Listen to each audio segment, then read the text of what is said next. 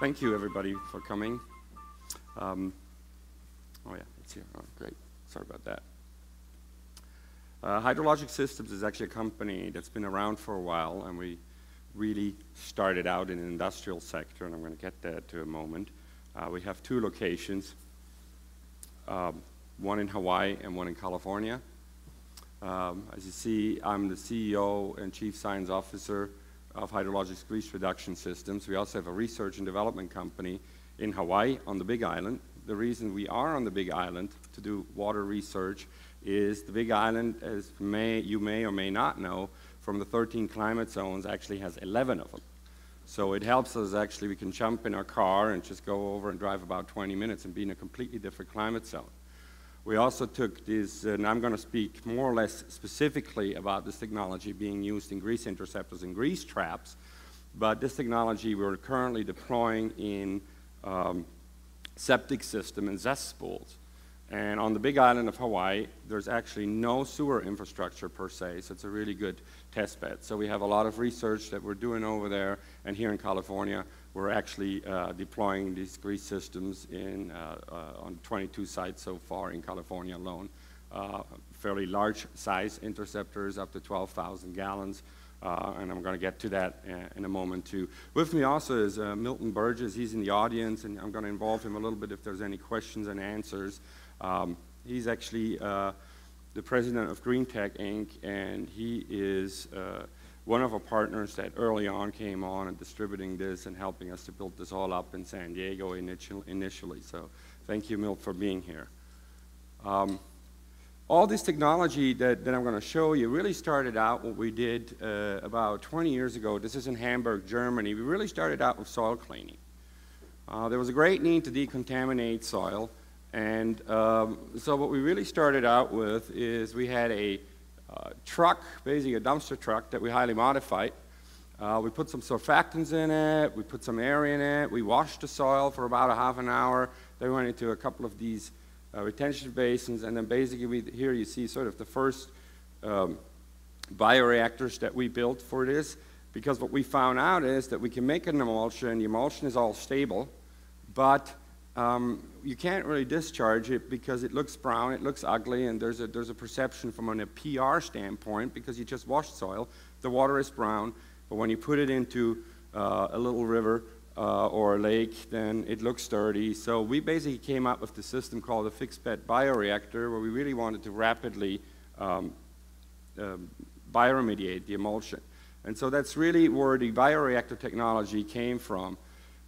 We built some very large systems, like this one is actually for Tyson Food and Research in Springdale, Arkansas, where we're basically running their entire process system. This does about 70,000 gallons.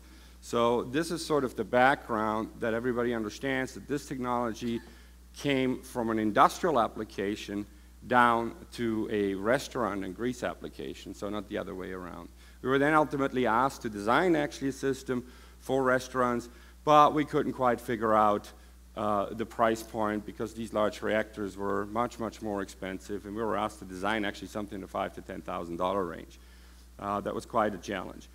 Also, when we got into this designing the system about 9 years ago, we first said, like, well, how big is the grease problem? You know, nobody seemed to know much about it, and even today, I would say that the precise functions of a grease interceptor are really somewhat of a mystery. Grease interceptors were invented actually before the light bulb was invented, and their design fundamentally never really changed, and you can sure see that the kitchen and the way a kitchen runs changed significantly since the introduction of a light bulb. So we have now complex surfactants, we have surfactants that are biodegradable, they change the dynamic, we have dishwashers, all this stuff. So there's a lot of, it's not an easy answer, and it's actually quite a complex thing. So what we did is we looked, there's some data here for the city of Raleigh that says 61% of the loading in a sewer plant is actually from grease. EPA actually estimated to be almost 80%. And when you really start adding the fact that the grease in an interceptor is mainly responsible for hydrogen sulfide production, it basically produces hydrogen sulfide gas, then you're really going to come up and could say almost 85% of it is a problem. That could be related to grease. We're also looking now, there's a lot of data that shows that larger grease interceptors aren't necessarily better because they go anaerobic. And when they go anaerobic, you do have the problem that they generate a lot of hydrogen gas, so it's going to start eating your piping and so forth. So we've been looking at a lot of data, the longevity of grease interceptors and how can you change it. So bigger isn't necessarily better in grease interceptors. So we knew it was a big problem. We knew it was a huge market that really remained completely unaddressed, more or less. So how do you get rid of the grease? Well, you know, you can pump it, you can move it, and then you can landfill it, or you can put it in a wastewater treatment plant. And then what you can do is really, in a wastewater treatment plant, it's just sort of a stop. It ends up in really in the landfill anyway. It's just like goes through the wastewater treatment plant. There's a yellow grease and the brown grease. The yellow grease gets turned into biodiesel. That's basically a fryer oil and so forth. The brown grease that sits in the interceptor really isn't. There's a lot of companies that claim, but the city of San Francisco just got $1 million grant from the Department of Energy trying to figure out how to do that. And there's really too much stuff in there. It's really like there's no consistency. You don't know what they did in the kitchen. You don't know what food they had. You don't know a lot of things when you superheat it, which you have to do to separate them. You got the fatty acids. They'll eat your infrastructure. They'll eat just about anything. So it's a very expensive process. And at the end of the day, for the consumer, or the customer, he still has the same set of problems. So I'm going real quick. So the other way that you could do it is bioremediation. So bioremediation in grease traps has been tried many times. There's a couple of issues with it, especially in interceptors, which are much larger.